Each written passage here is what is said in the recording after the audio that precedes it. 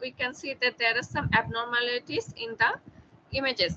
And chest X-ray images are found to be useful for monitoring a variety of lung disease in the earlier studies. That's why we choose to detect COVID-19. We use the chest X-ray image because one of the characteristics of COVID-19 patient that it has some abnormality in the chest X-ray.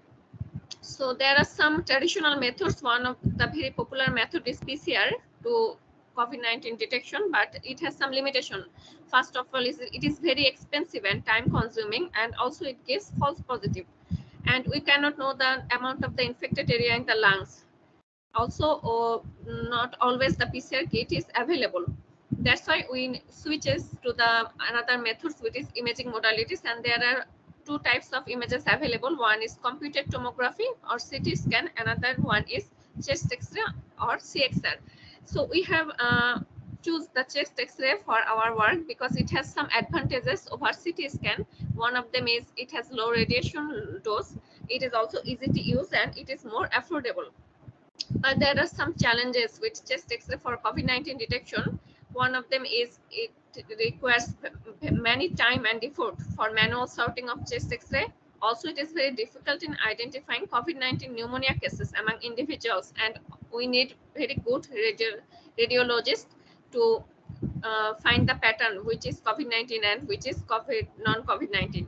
That's why we need an automated decision support system. The main purpose of automated decision support system is to enhance the effectiveness, speed, and accuracy of COVID-19 pneumonia diagnosis. We also need to mind about the time and hardware complexity because it is a very challenge since the data set also very large. That's why we, and also transfer learning gives us a very good result, but in the transfer learning the number of trainable parameters is very high, which is a bad thing for a resource limited devices. That's why our main focus was to customize a CNN model that will have a less number of parameters. So the main objective of our task is to classify the binary classification of COVID-19, which is normal and COVID-19 from chest X images. We'll build a lightweight customized deep CNN model for the classification. And since we are calling it lightweight, in our architecture, we did not use any conventional convolution block because it has a greater number of parameters. A separable convolution block was replaced instead of convolutional block that gives us a few parameters. And this enables the efficient resource utilization and faster computation for classification. So there are some literatures that has been done over the years. In this first work, they have proposed a 22-layer CNN architecture, and they did both multi-classification and binary classification. But one of the limitations that they did not address the issue of class imbalance, and also they did not use any image enhancement technique. In the next work, they did a work of lung segmentation using UNET, and also there is a problem that they used augmentation technique, which is not ideal for medical images. They did a quite good accuracy, but since we can see that the sensitivity of this result is very low, we can say that one of the reasons of this low sensitivity can be the use of augmentation. In the next work, they have proposed some machine vision for COVID-19 detection, and also they have used transfer learning, but the dataset they used in this work was biased. For the next work, we have seen they achieved around 100% test accuracy. One of the reasons that they use very low amount of data for classification, because in the earlier it was not available many data for COVID-19. So the data set in this research was not ideal. In the next work, they also obtained a very good accuracy for both binary and multi-class classification, but the number of trainable parameters in their model is very high, which is around 1.16 million. They used the dark coordinate for the detection, and 1000 images were used for the binary class classification. In the next work, we also focus on the number of trainable parameter because we want to reduce the size of our proposed model and reduce the size of the trainable parameters. The number of trainable parameters in here is very high, but they received a quite good accuracy, which is 98.55%. So the research gap we have said here, or see that one of the research gap is the dataset is very imbalanced, so we have to deal with it. And another one is that the number of parameters in those models is very high, so it is very a disadvantage for the devices with limited computational capabilities like smartphone, etc. So the dataset we have used in this work is has two class, COVID-19 and normal, and they have both 13,888 images, and we can see that the dataset is highly imbalanced. That's why we use class imbalance score in the training. So this is just a normal representation of a COVID-19 patient, which is 75% affected, and a normal chest X-ray, which is very well defined. So this is our proposed approach, the overall proposed approach of our work. In the first, we collect the dataset of COVID-19 dataset, and we then label it into two classes, normal and COVID-19. In the next step, we have done some pre-processing like reshaping the image and rescaling, which is normalization. After that, we have used CLAHE, which is the image enhancement technique. And after applying CLAHE, we get a improved accuracy. Then we split the dataset into two sets for training and testing. 60% of the data goes for training and 40% of data goes for testing. Then we built our proposed lightweight parallel separable convolutional neural network, and using this network we have trained our training dataset, and we saved the best model using the network. So the saved model was used for the evaluation. This is a representation of our work before applying CLAHE and after applying CLAHE. We can see that the image improve has happened after applying CLAHE. It gets a more better resolution of the image. This is our proposed architecture, the proposed architecture of our model. After pre-processing the image, we have used this architecture for our training. After pre-processing, we immediately added a Gaussian noise to introduce some randomness in our network. Then our network has been divided into two parallel parts, and both the architecture of the parallel parts is same. We can see that there are 5 convolutional neural network in each branch, and we have proposed actually two models, one using a normal convolutional layer and another using a depth-wise separable convolutional layer. In this representation, I have introduced the depth-wise convolution. So in every convolution block, we have used a depth-wise convolution layer along with a batch normalization and max pooling. So there are 5 convolution, in total 10 convolution layers in both of the branches. In depth-wise convolution, it has a depth-wise convolution and point-wise convolution, which results to give us a fewer parameters, and also it is computationally fast. One of the reasons of fast computation is that we have introduced a parallel branch. That's why it will extract more features, and also since they are working simultaneously, it will compute faster. We have used different types of filters. For the first convolution, it has 32 filters, and for the middle is 64 filters, but for each convolution the filter size was 3 by 3. After that, two branches were merged together, and we have applied it to the dense layer, and in the last dense layer we have introduced a dropout layer to reduce the overfitting, and at last we have our proposed objective was to identify normal and COVID-19 patient, and that was our target classes.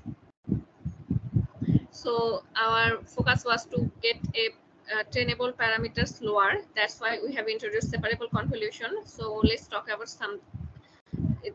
The separable convolution splits the convolution into two steps. One is depth-wise and another is point-wise. Depth-wise convolves each input channel individually, and point-wise combines feature maps using 1-by-1 kernel. The results that using that separable convolution, it is giving us a efficient and parameter-friendly, ideal for resource-limited devices. So it is the result of our binary class classification.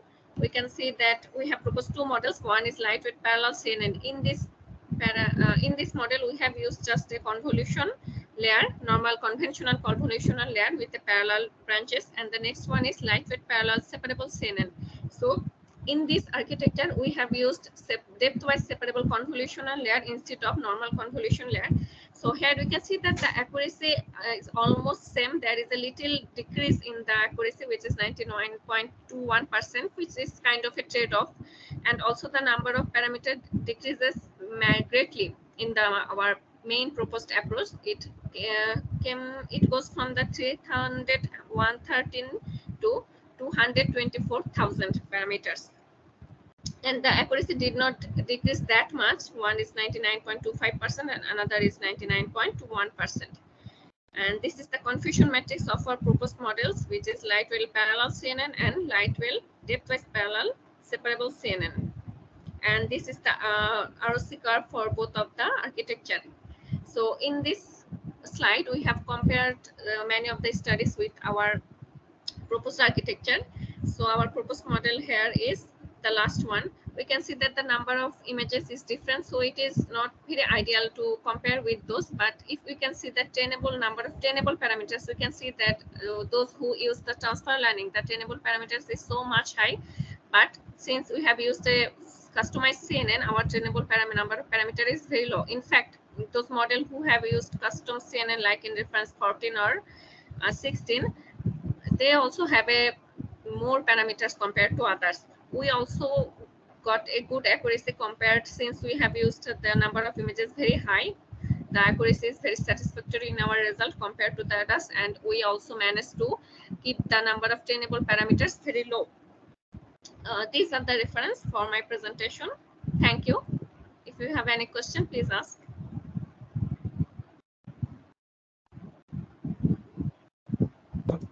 Thank you very much for your presentation.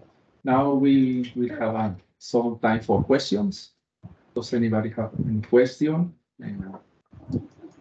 Also here in the chat room.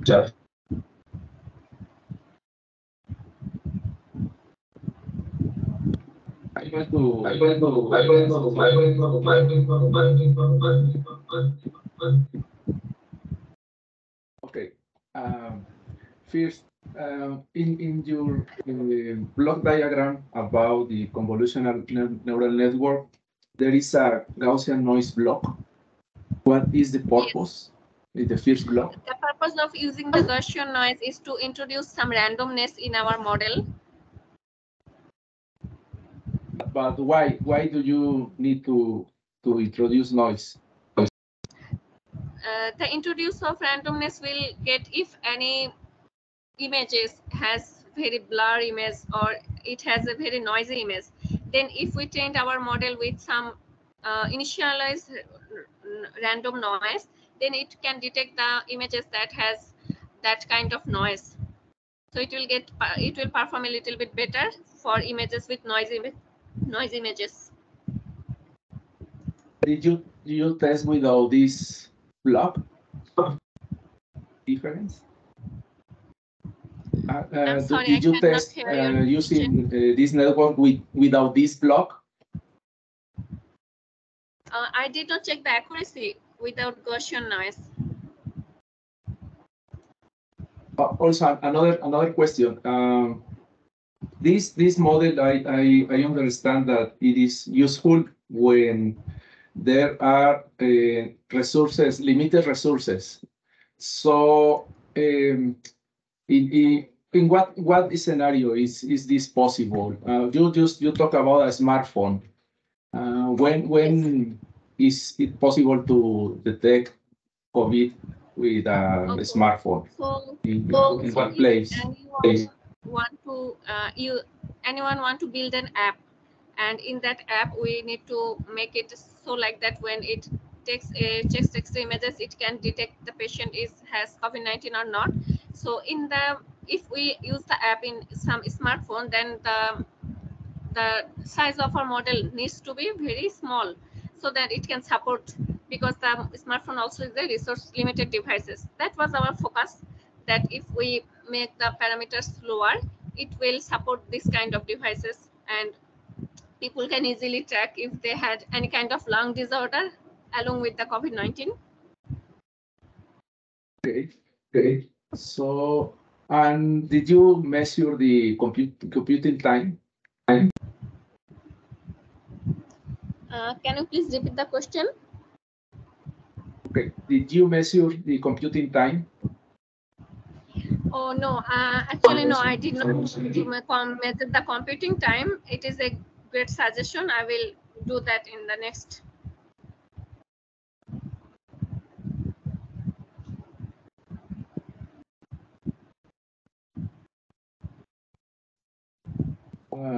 But about more or less how many minutes do you spend to classify an image? It's almost instantaneously. This is a two-class classification. I'm sorry, I did not hear the question properly.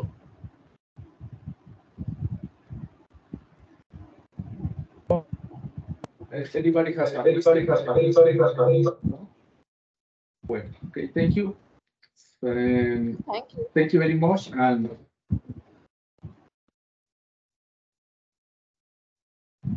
okay, now we will have the next presentation. Are the authors online? Yeah, next presentation is the authors are Robert Williams, Scorcia Varela, Rocío Ortega Palacios, and Lilian Rodriguez Guerrero. And the name of the paper is Classification of EEG Signals from Imagined Hand Movements based on a model of executed movements. Are they ready? Hi, yeah. 1 minute.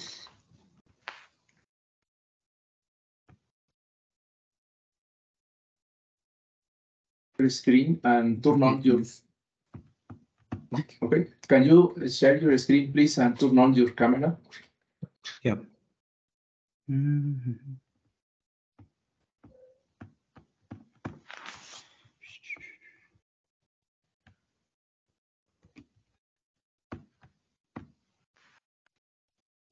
You can see my screen. Yeah, yeah. Full screen, please, because I only see the PowerPoint. Right. You have 15 minutes, please, for your presentation. And next we have a question round.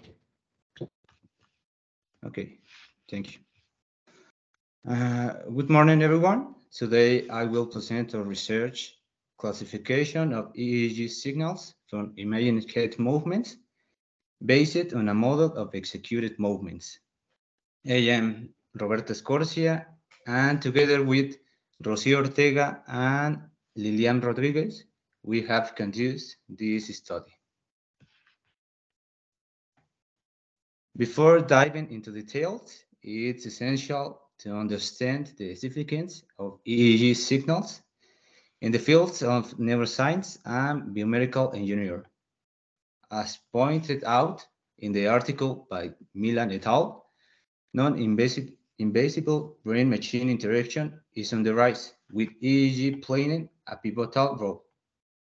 With this technology, patients with disability may regain control of their wheelchairs using through or regain functionality as an amputated limb through a robotic prosthesis. Our research resolves around a completing hypothesis. We believe that imagined movements can activate neurons similarly to actual movements. However, there is an inhibition preventing the physical execution of the movement. The premises form the foundation of our study, capturing neural activation signals to compare it and validate our hypothesis.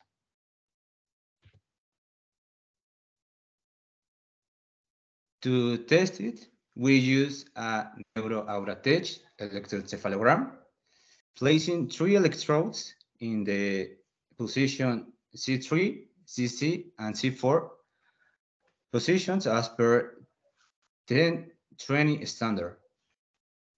We collaborated with a 23-year-old woman who performed both imagined and executed movements with her right hand, like you can watch in the video.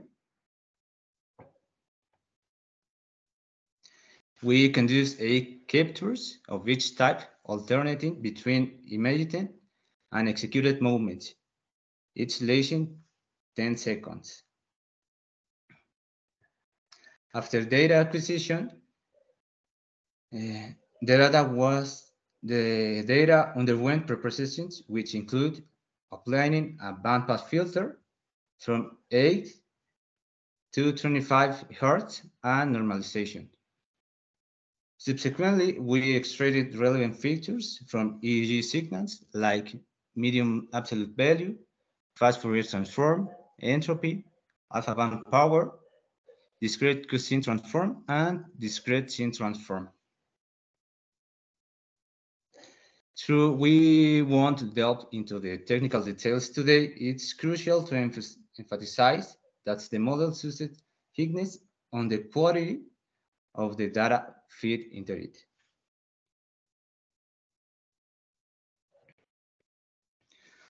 For our AI model, we opted for support vector machine, or SVM, through a tuning process. We optimized the C and gamma parameters inherent to the algorithm to achieve the best results using an experimental approach. Ultimately, our data was split with 80% used for training and 20% for testing. We make graphics like you can see in the left side, image movements by each electrode, C4, C3, and CC, and the right side, executed movements. So with these results, we find are promising. We achieve an accuracy of 72% for image movements, like you can see in the confusion matrix. True, these numbers aren't ideal or a typical experiment in AI models. They highlight the potential of our approach, especially considering the complexities tied to working with huge data.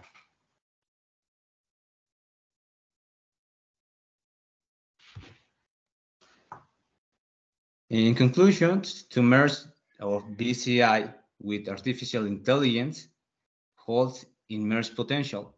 Our results suggest the feasibility of using BCIs in a more intuitive manner, especially in scenarios where the users are unable to make physical movements.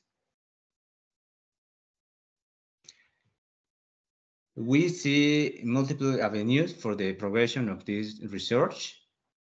We're delving into individual variable, aiming for BCIs tailored for each individual's needs, exploring new algorithms and features to enhance our accuracy, and exploring broader application for this technology. And this is a short presentation, but we sincerely thank you for attention. We now open the floor for questions. Great. Thank you very much. Presentation. You have questions? Anybody have questions? Yeah. Okay. We have in the chat some questions, 3 questions. The first one, how many volunteers did you have? We have only 1 volunteers for this data. The second question is, why did you decide to use this transform and not other data mining type techniques? Sorry, I don't understand. Why did you decide to use this transform and not other data mining techniques? Oh, I have a little problems with my connection. You can write on the chat. Okay, the question is, why did you decide to use this transform? I think you present several things that okay, and didn't use another technique. Why this? The justification of using this transform. This transforms, which the AI model or discrete cosine transform.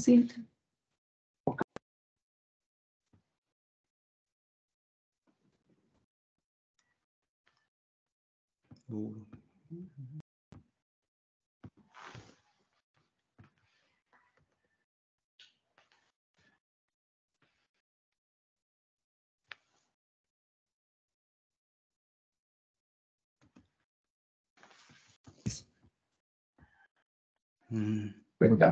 The question is, why did you use this transform? The justification. Why Fourier transform? Transform?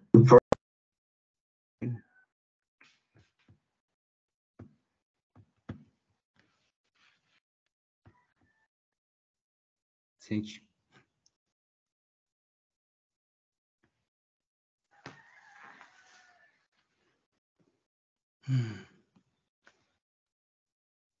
Ahora. Okay, are you hearing us here in the room? Yeah. So did you understand the question? Yeah. Why did you use this transform? Sorry, but I don't understand which transform. The AI model or features. Okay. I think that the Fourier transform and discrete transform, the transform that you use to extract features. Okay, the feature extraction is based on the state of art. We don't, at the moment, it wasn't the purpose of the study, so they select based on the state of art. So these features was selected by state of art. And AI model support vector machine equals be selected by state of art. And there is another one question. How did you check that interferences did not affect your measurements? Yeah, we could be a little noise of in these signals. It could be the subject, it doesn't pay attention for a restriction, or blind could be a noise on these signals, or another movement or another things the subject have.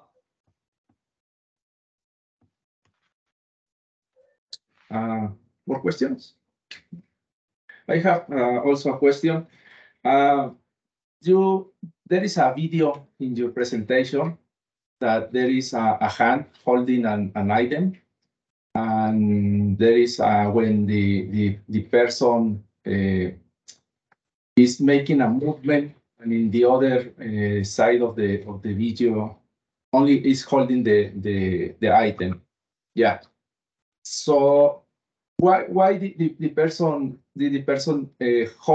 still holds the item in the imagined movement? Because I think that holding the item, there is a feedback to the brain that there is some object in the hand. So why not only imagine without holding the item? Well, we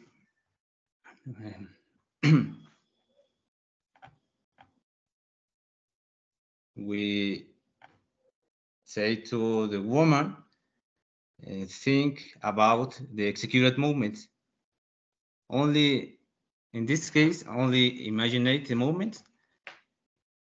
But we say to the woman that think like her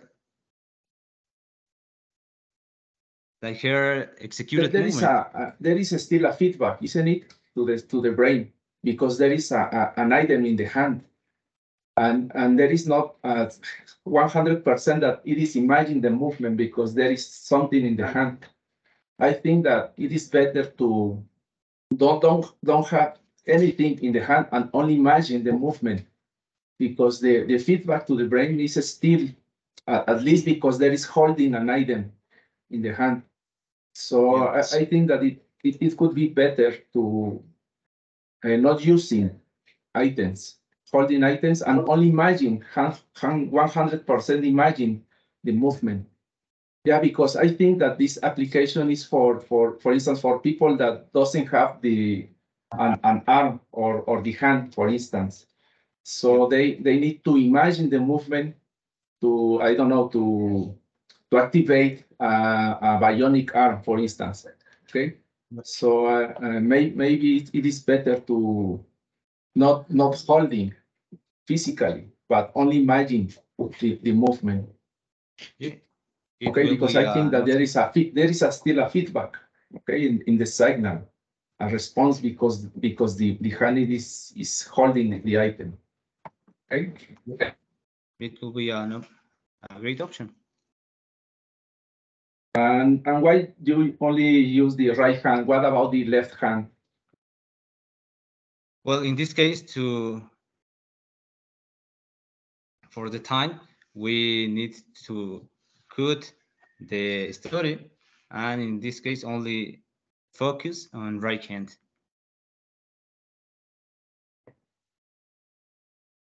Okay. Well, questions? No. Well, thank you very much.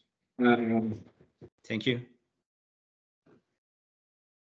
Thank you. And we will have now the last one. I don't know because there are some minutes to start the other presentation. But if the authors are 7 units. yeah, they are online.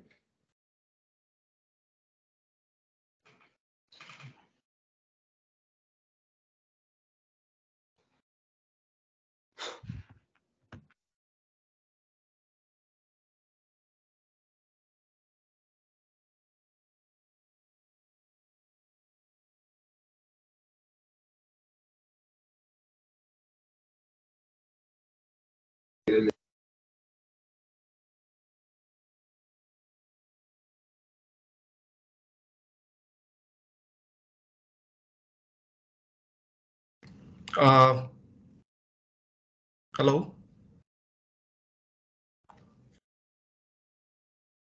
Okay, the next presentation is by Khan, Hassan, Ahmed, and Islam. But we are going to wait until 9:40 to start your presentation, please. We have 5 minutes, and we will start at 9:40, please. And share your screen and prepare your presentation, please. In the meantime. Am I the next presenter now, Abid Hassan? We will wait to present until 9:40 here because there is some time to start your presentation. Thank you. Thank you very much.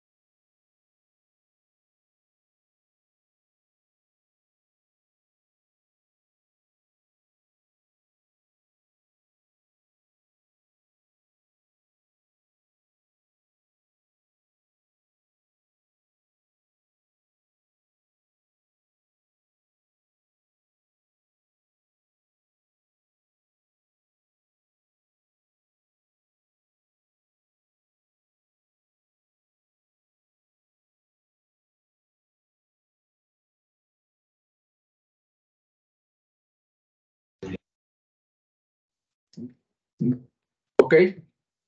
Are you ready? Can you check Yes, I your can start screen now. and also turn on your camera? So I'm seeing that the share option is not visible to me. I think, can you do something from your end? Option is, let me see, there are, there is a button, there is a red Yes, there is button at the corner, and there is another button. There is a Shading. share option beside the Where mic, the red but I button don't is. see. Yeah, I don't see there any sharing option from You me. see? Also, the camera is turned off. Hello. Hello, can you share the screen, please? I'm not being able to share my screen. Can I just come again? Can I just enter this meeting again? I'm not seeing the option available for me. No puedo compartir, ¿por qué?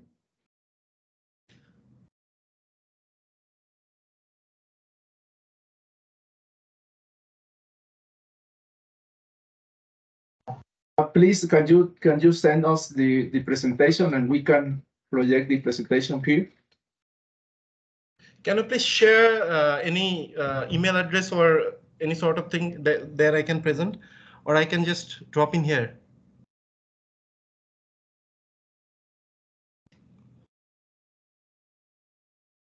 Can I just rejoin? Can I just come and rejoin?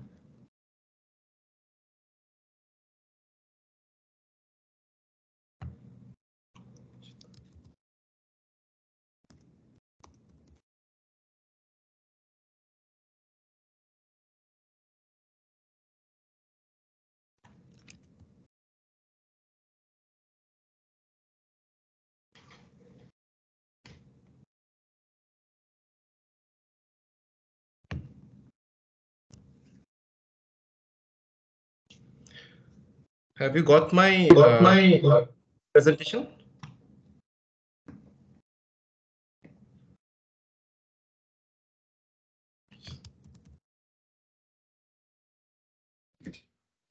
You have. Yeah, we have your link here, but we are trying to download it. Pero sí lo pueden bajar ustedes.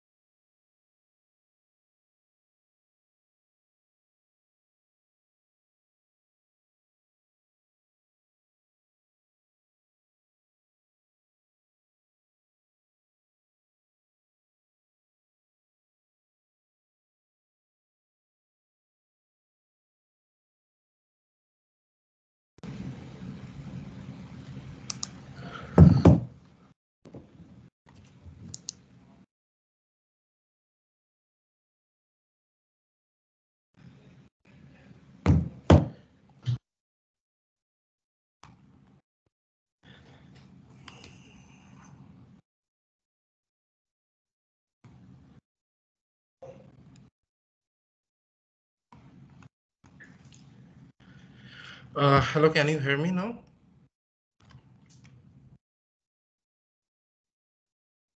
Hello. Okay. Am I able? Do you have the presentation? Yes. Sorry for the inconvenience. I think there was a technical glitch. I'm presenting my presentation.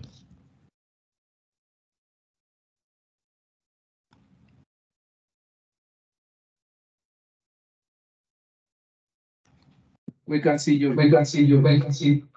We can see your screen. Okay. Good. So thank you very much. We can start now with this presentation. Very quick because we lost a lot of time. Yeah.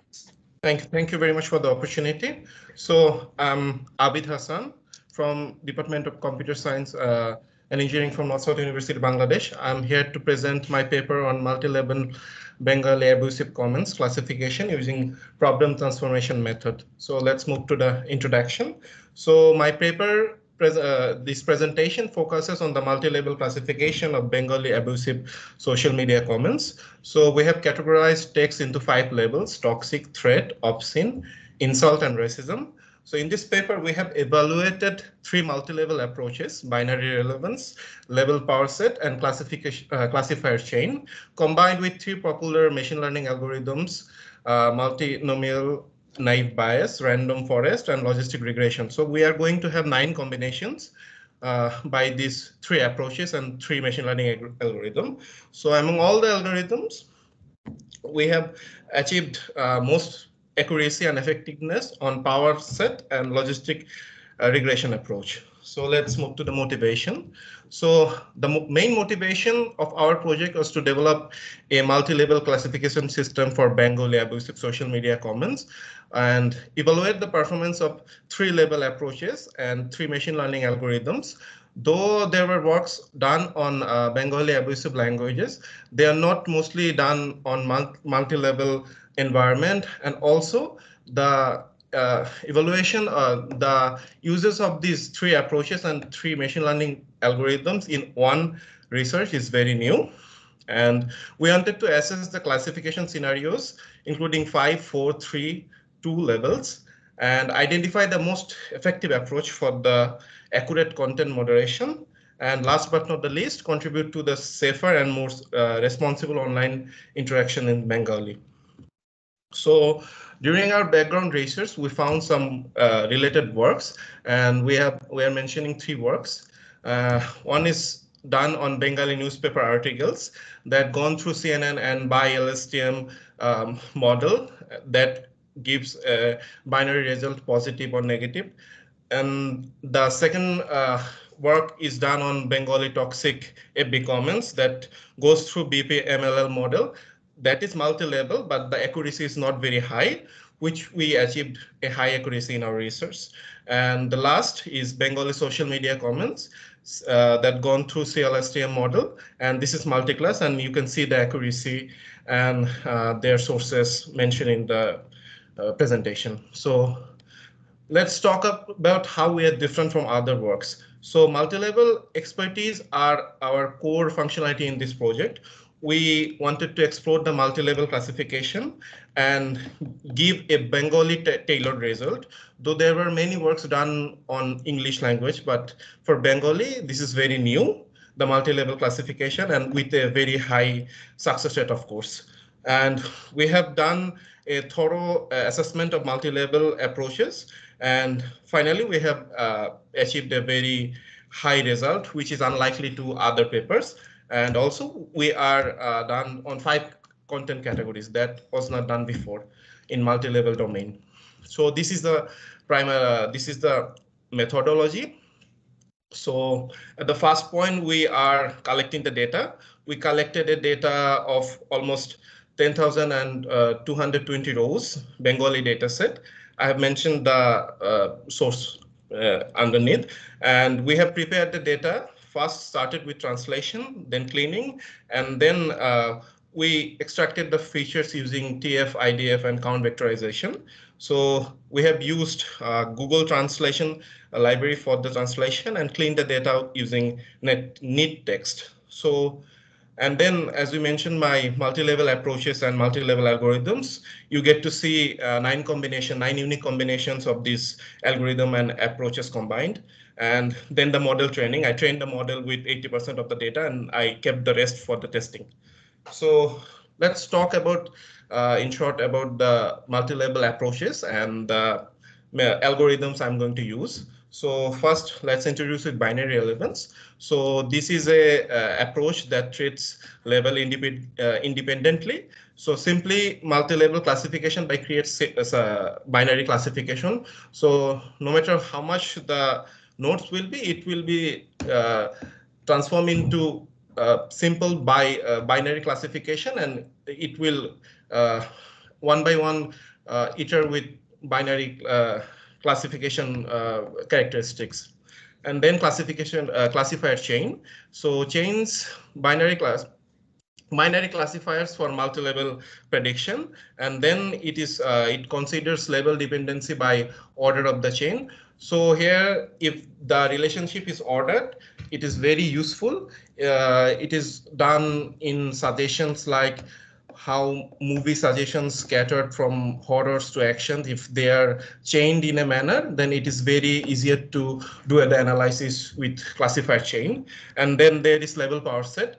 So this basically transform multi-level problems into multi-class problems and consider different levels combinations for classifications.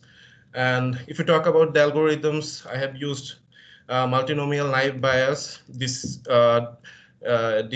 gets a probabilistic classification method and ideal for text classification with discrete feature, which is very common for the sentiment analysis works done throughout the domain. There is logistic regression. This is a statistical method for analyzing data sets. So this method models the relationship between input attributes and outcomes. This is commonly used for binary classification tasks, effective for sentiment analysis of text data. And last but not the least, random forest. So it assembles learning techniques for classification and regression, constructs multiple decision trees, and combines the trees to predict more reliable results. So this is a data sample we use for the model training. We can see that there are Bengalis, and then it translates to English, and then there are categories: toxic, threat, obscene, insult, and racism. So as we are working on 3 multi-level approaches and 3 multi-level algorithms, we finally get 9 combinations. And as I told earlier, that 80% of the data are used. Exactly 8175 comments are used for model training. And then we use 2044 comments for final testing. So then we go for the model evaluation metrics. So there are some traditional metrics like accuracy, precision, recalls, F1 score, of course, that are used in this research. So we have also used some alternative metrics that can evaluate the multi-level domain and multi-level analysis more accurately. So there is macro averaging and confusion metrics and Hamming loss. So we have used this extra tree method to evaluate our research more thoroughly. And then we go for the result and analysis part. So the result and analysis, we explored 3 multi-level approaches and 3 multi-level learning models that combines into 9 combinations. Our best performing approach was level power set with logistic regression, of course, and achieved a high accuracy of 88.08% for 5 levels, 90.12% for 4 levels, and it goes up as the level decreases. Logistic regression continuously outperform other models in our experiments. So varying the accuracy in binary relevance logistic regression and classifier chain logistic regression combines. And accuracy decreases as the labels increases, as I told earlier. So this is a table representing the result of power set logistic regression. So we can see that the accuracy for level 5 is 5 level is 88.07%, and as the level decreases, the accuracy increases. The precision is also the same, and we can see the same result for all the matrices. And this is the result for each level classification. So this is also kind of same. The toxic comments are the more the level decreases, the accuracy increases for toxic threat, obscene insult, and which is expected. So this is a comparison with the paper that I mentioned earlier. So these papers are this paper presents significantly lower performance score than ours, and you can see the result here. So for the conclusion, I want to say that I implemented a multi-level classification for Bengali text. So I found that my process improved the classification accuracy through efficient techniques, and I have aims to improve the methodology for the future. And my goal is to contribute to the Bengali sentiment analysis field. So thank you very much. I'm up for your questions. Thank you.